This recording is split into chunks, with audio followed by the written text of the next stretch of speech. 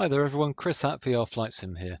I want to talk to you about a free plugin called VR Tools. It's really great because it enables you to create and modify teleport hotspots in the VR space, which is such a useful thing. For me, I've been using it to teleport right in front of the panel of the TBN 900, and you could do that with any aircraft, so that you can use all those dual rotaries and all those buttons and be much more accurate with your controller.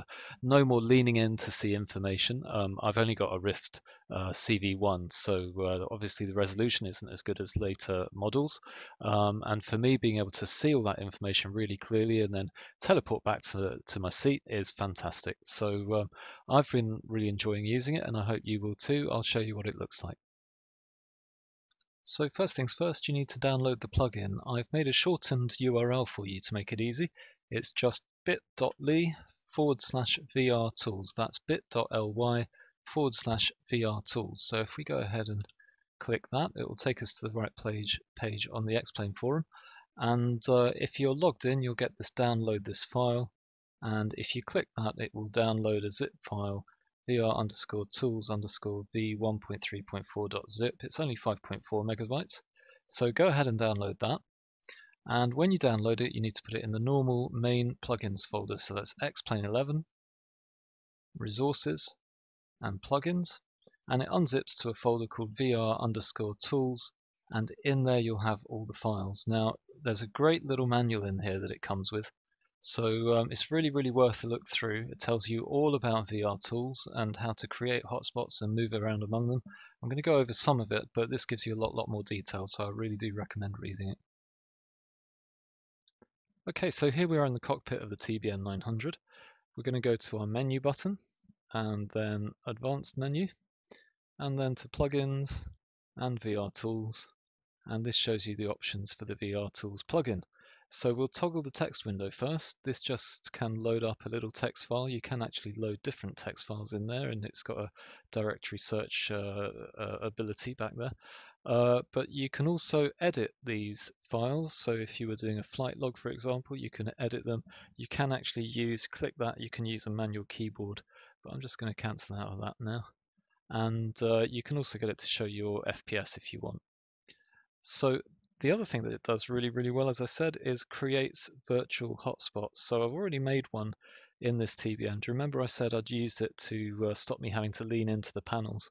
So if I lean into the panels, yeah, that's fine. I can use these things, but it's a bit awkward and sort of moving about. And then also having to read the different bits of information on there isn't as comfortable as when you're still.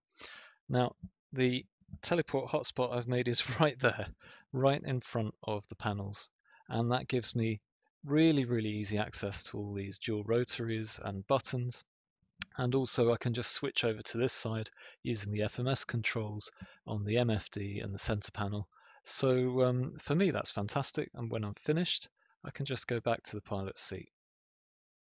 Okay, so how do we do that? Well, the first thing is I'd advise you to turn off the option to reload aircraft if hotspots have changed. So this reload model if hotspot modified, I'd have that switched off, particularly in more complex aircraft like the Zibo and the TBM. And if you need to reload it to activate the new hotspots for teleportation, do it via the menu that X-Plane has built in, where it says reload aircraft without ART.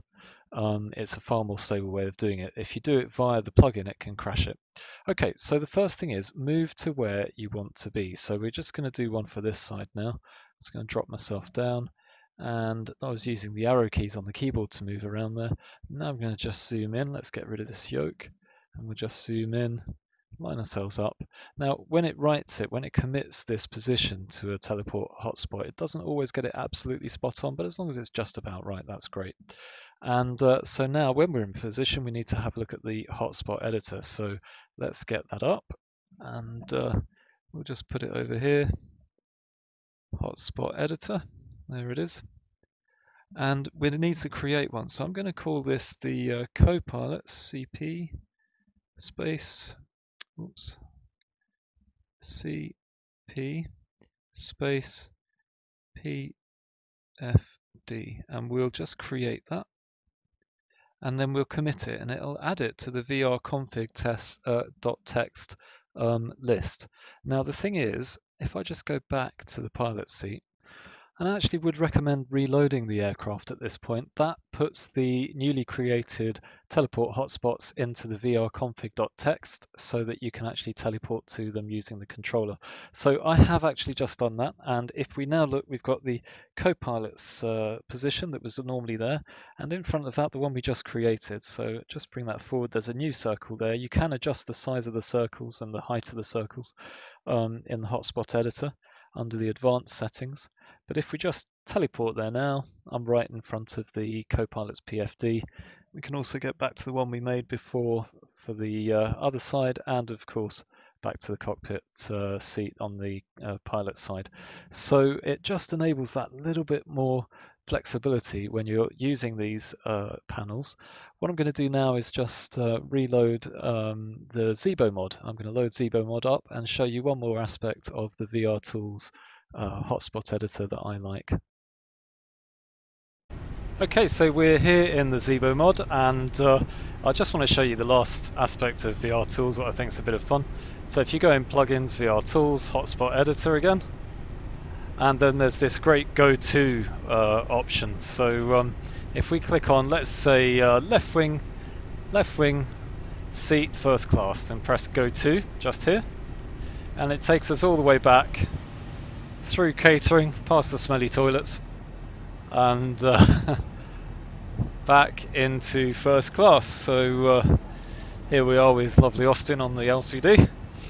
Now let's have a look at the sort of place where I usually have to sit. And you can do move next and move previous on this as well, but if you want to choose a particular one, you have to use this. And so let's go right wing second class. I think we'll probably get a better view from there anyway. But isn't Zibo mod fantastic, eh? There you go. And it's just going to pop us next to the right wing. And of course you can make your own in-cabin hotspots as well. Perhaps near the smelly toilets at the back, or wherever you prefer. But it just gives you the opportunity to experience the aircraft in a better way. Now I did actually contact the developers of X-Camera to see if they would consider making it VR compatible, and by email the chap actually said that he didn't use VR and didn't really see it was something that people in VR would want.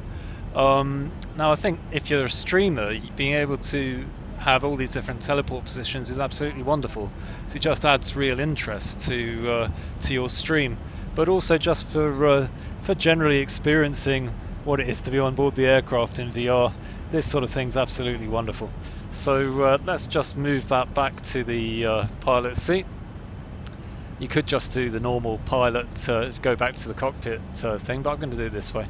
So let's have a look. Pilot seat and Go To, and off we go. In the advanced settings there is actually the option to have it standing or sitting when you reach your destination, so that's quite a clever little thing as well. And there we are, back in the pilot seat. So if, like me, you use VR a lot and you want this extra functionality, just pick up VR Tools and have a play. It's not bug free. I wouldn't recommend reloading with it, and you might get the occasional crash, but when you press commit it does write that VR config for you, so really enjoy that. Okay, take it easy. See you soon. Bye.